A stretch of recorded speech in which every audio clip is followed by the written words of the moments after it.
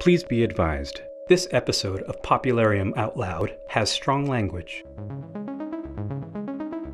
Now, listen.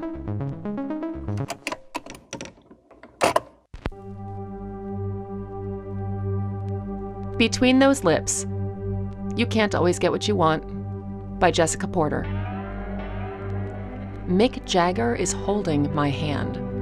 Well, shaking it, technically, but contact has been made. My biggest dream to date is coming true as I stand in a French hotel lobby. I am 15, still deciding if preppy is cool, still wrestling with body odor management. And he is 38, an excellent, powerful, still dangerously sexy 38. And he's shaking my fucking hand. I am staring into his eyes. Well, the lenses of his sunglasses, technically, which are perfectly round pink mirrors. Pink. That's so Mick. I've been waiting in this place all day with 2 girlfriends, drinking a bladder full of citron pressé to get to this moment. But today is the culmination of many months of longing that started the second my pituitary gland met the cover of Sticky Fingers. You know it. An image of Mick's jean-clad pelvis, swollen with package, complete with phallic outline. The album cover teases and pleases, and the zipper down its middle invites me into the in-your-face world of throbbing adulthood. That naughty little zipper tears down girlish boundaries, beckons all stray cats.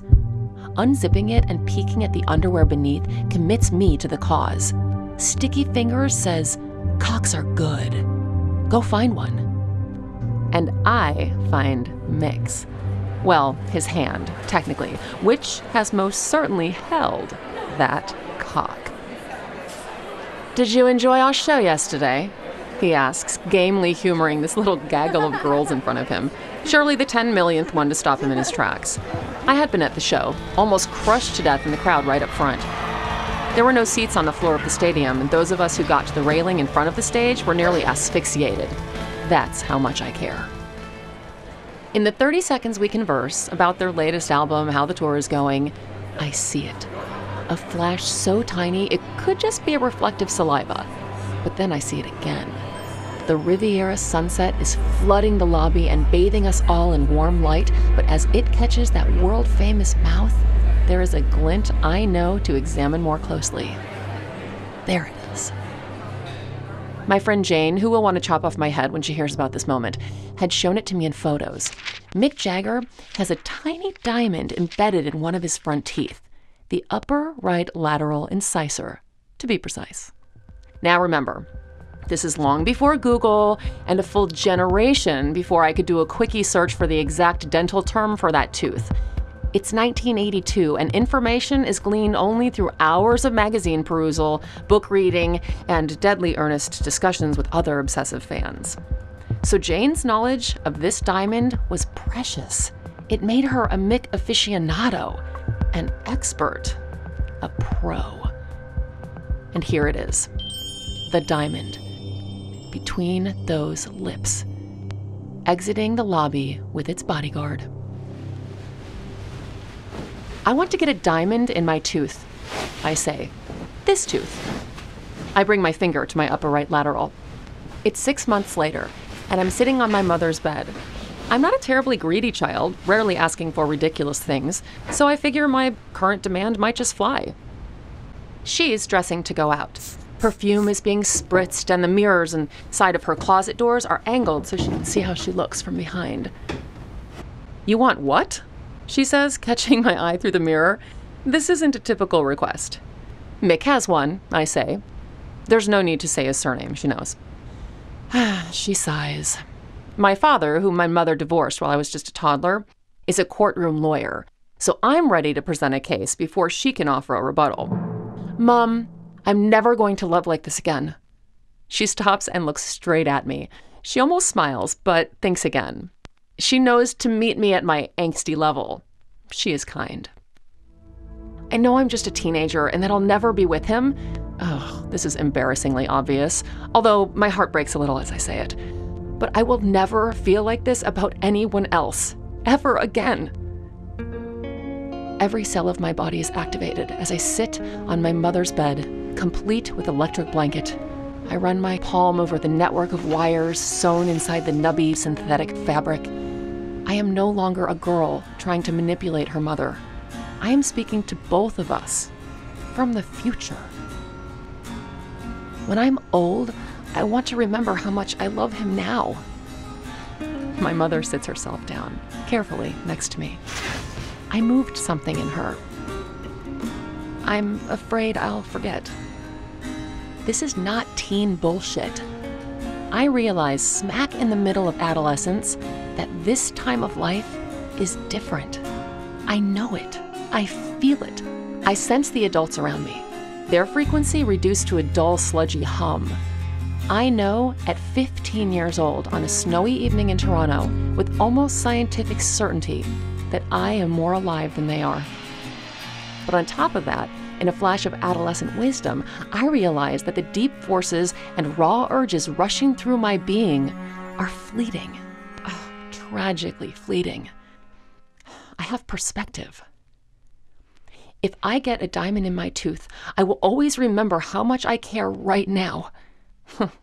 I don't have the words to say it in a more sophisticated way. I wish I did. I am brutally aware that I am a pubescent cliché. But teens are not idiots. I ache. I cry. I wipe my snot. My mother stares at me for a bit.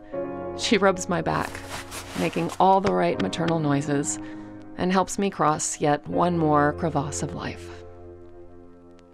She refused my request that night. She went out to her party, and I returned to my room, its walls covered in images of Mick and Keith. I continued to obsess about the Rolling Stones for a couple more years, until my life got some of its own traction, and I no longer needed sticky fingers as a buffer. The topic came up again, in my 30s. I was visiting my mother, complete with her new husband in England. I had doubled in age, been through college, dropped out of grad school, and the heat of adolescence had been converted into steam by culture's machinery, rendered stable and presentable. Life could no longer be distilled into one moment, or one person, or one diamond. I brought a new boyfriend, and, as they tend to be when families meet lovers, old stories were told. I don't know how exactly, but the diamond in my tooth evening came up, and my mother revealed an angle she'd always hidden from me. "I almost let you do it," she said, shaking her head as she spiraled back to that moment on the bed with the electric blanket. "You were so passionate, so earnest." She looked at me, feeling whatever mothers feel when they see right into their daughters. She smiled, almost apologetically, as if she regretted her decision. After a moment, she shifted her gaze out the window, over the tidal river that she and my stepfather had made their home on.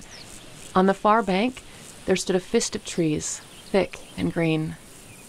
"I almost let you do it." Sticky fingers can still be found on vinyl, and Mick still has his diamond.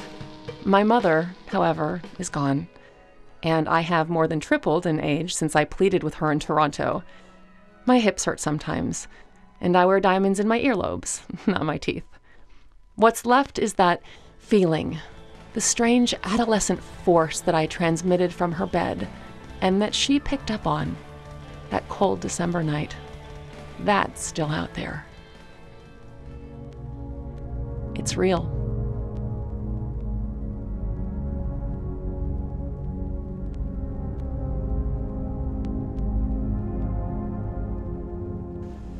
So this thing happened.